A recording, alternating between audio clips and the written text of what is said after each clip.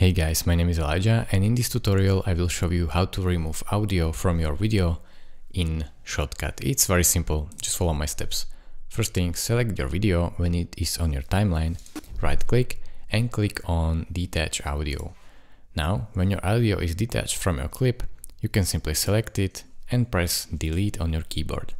That will delete the audio, and as you can hear now, there is no audio available.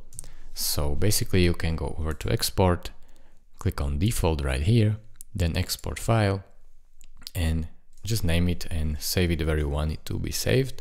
So I'll save it as DJ no audio and then click save, go over to your Finder and DJ no audio is here. When it is exported, it will say it right here.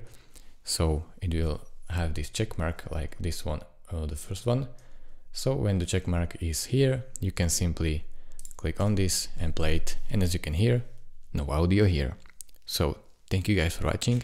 If this video was helpful to you, consider subscribing and liking this video. And I will see you in the next tutorial. Bye bye.